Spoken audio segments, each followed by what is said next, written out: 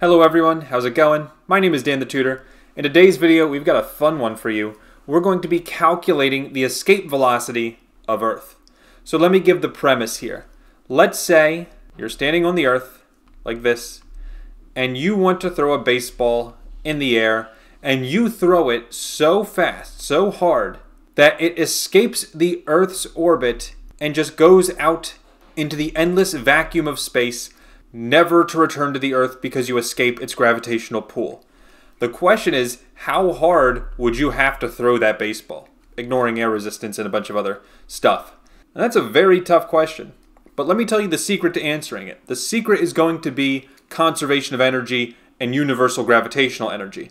So first, I gotta pick 2 points. Point 1 is when we're throwing the ball off the surface of the Earth, and point 2 is when we're at a point really far away from Earth. At point 1, I have universal gravitation energy. Even though you may not think so, I have it because I am a distance away from the center of the Earth. It's not because I'm on a mountain or anything, but because the distance I am away from the Earth is literally the radius of the Earth, which I'll call RE. I also have kinetic energy, obviously, and that's because I throw the ball with some velocity. At point 2, what kind of energy do I have? Well, in order for a proper escape velocity problem, you need to realize that we are talking about this point right here as kind of the peak height. In other words, at peak height, the velocity is 0, so there's no kinetic energy. Let me explain why the velocity is 0. If there is some velocity, let's say the velocity is 2 meters per second, just making up a number, then that means that can't be the escape velocity because you threw it too hard. You had some leftover velocity. So I'm saying the minimum amount of velocity needed to escape the Earth's gravitational pull, which means we're talking about the peak height, which is 0 velocity. And so it's only going to have universal gravitation because it's some distance away, and I'll talk about that distance later.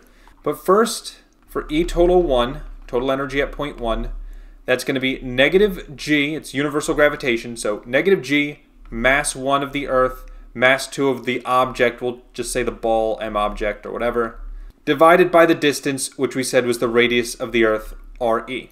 Then I have to add the kinetic energy, which is 1/2 mass of the object times that velocity squared, and I'm solving for velocity.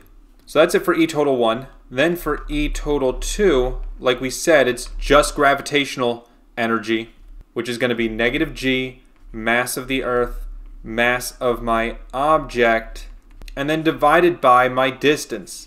Now the question is, what is this distance from point 1 to point 2?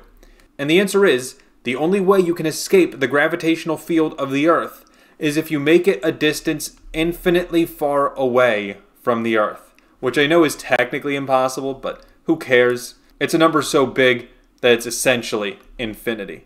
And so the distance here is infinity. And again, there was no kinetic energy, so it's just this. One thing you need to know is, in math or physics for that matter, whenever you have an infinity in the denominator, that makes the entire number equal to 0. Meaning, energy total at point 2 is just 0. And since I always want to set E total 1 equal to E total 2 for conservation of energy, that means I have this going on. From E total 1, negative g, mass Earth, mass object over radius of Earth, plus 1/2 mass object velocity squared, that is equal to E total 2, which is 0. Now, if I want to solve for the velocity, it's about getting v by itself, so I'm going to add this term to both sides. So on the left, I'm left with 1/2 mass object times velocity squared equals to, now positive g, because I added it to that side, mass Earth, mass object over radius of the Earth. You'll notice that the mass of the objects will cancel, which is nice. And if I want to solve for v, it means I'm multiplying both sides by 2 to cancel out the 1/2. So now v squared equals 2g mass of the Earth over radius of the Earth, which I can rewrite like this, 2g mass Earth over radius of the Earth equals v squared. And then if I want to solve for v, then I just take the square root of this. So the escape velocity of the Earth is equal to 2 times the universal gravitation constant times the mass of the Earth divided by the radius of the Earth. And the cool thing is, too, you can now find the escape velocity of any planet, assuming you know its mass and its radius, because the equation's still the same. And if you were to actually plug in the values for the mass of the Earth and the radius of the Earth, and g is 6.67 times 10 to the minus 11th, you'll actually get an escape velocity of about 11 kilometers per second. So that's how fast the kid threw his baseball. Isn't that incredible? So that's going to do it for this video. If you do have any questions, please post them in the comments below. I hope you have a great rest of your day, and I'll see you in the next video. Take care, and bye-bye.